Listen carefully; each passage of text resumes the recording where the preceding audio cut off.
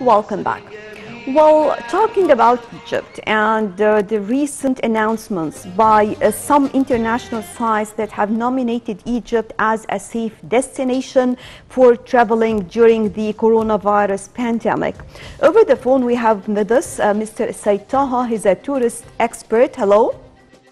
Morning. Good morning, sir. Hello. Yeah, I Good can morning. hear you. Good morning, Mr. Taha. So, first of all, talking about how important it is when it comes to the international reports talking about Egypt as a safe destination for traveling during the coronavirus pandemic. Yeah, this is very important to report that was announced by that website of CNN, the official website. It's very important because, as we know, this is very big website and renowned all over the world and will affect a lot about the tourism income in Egypt. We already have tourism income since last year. I mean, in July we started to receive tourists in the resort areas like in Sharm el-Sheikh and Hurghada. And also we receive here in Cairo some tourists, like what we call it, one-day trip from Hurghada to Egypt. And some, they travel by plane from Sharm el-Sheikh, to Cairo. They do one-day trip for the museum and the pyramid area. That will affect a lot and will make a big value for the tourism return. And I have some connections with some tour operators that they told me that they are going to receive some tourism in Luxor and Aswan. With the end of March will be a lot of what we call it charter flights from France and from Spain. Of course, that will be waiting till those people get their vaccination in their countries. And of course, with the appearing of the vaccine will help a lot in tourism return. In this website, they announced that Hurghada and Sharm el-Sheikh, of course, Alexandria, that's very important topic as well when they mention Alexandria in this, website.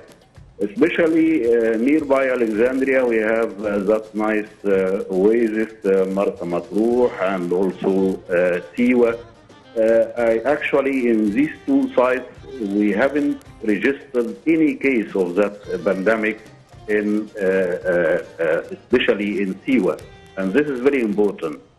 Another reason important and make a big value in this field, what we are doing nowadays, especially the mega projects done by the government.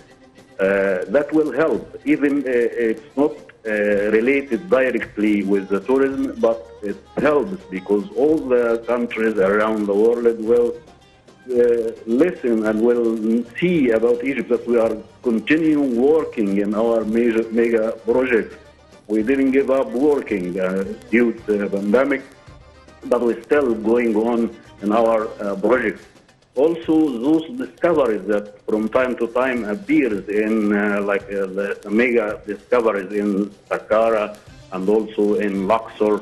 The last one was found in Alexandria. All this help. All this make like a kind of propaganda and advertising for our country all over the world.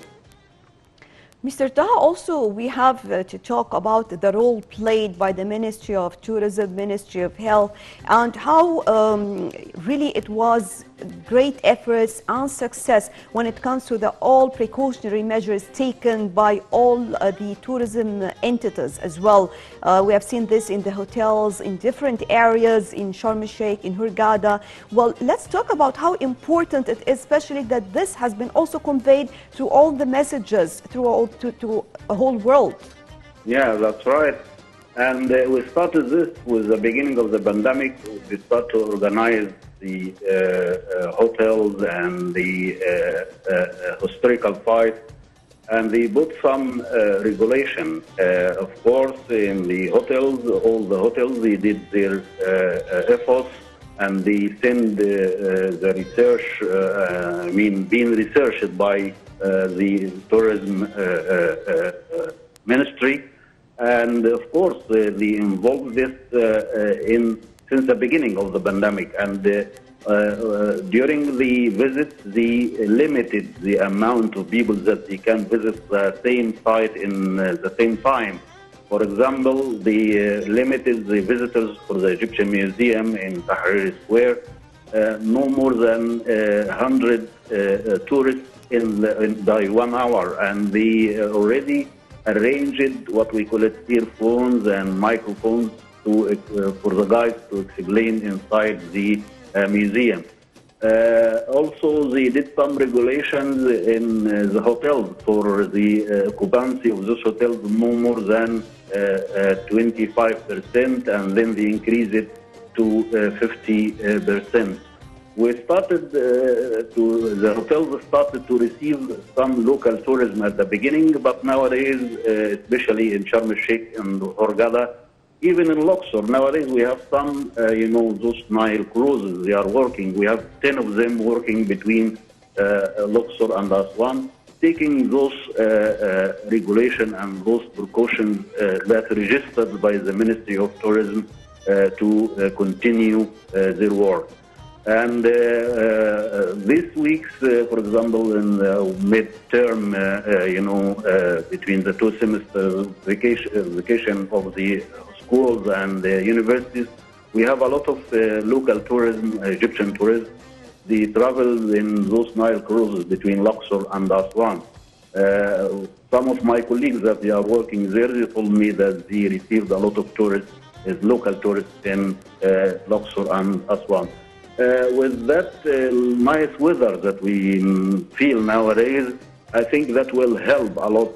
And of course, when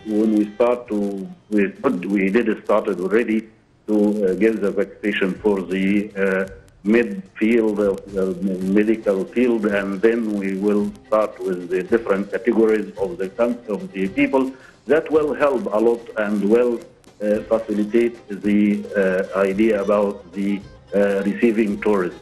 Hopefully that will be okay when we receive some tourists at the end of March and the beginning of April, especially with that Easter season. We used to receive a lot of tourists during the Easter vacation.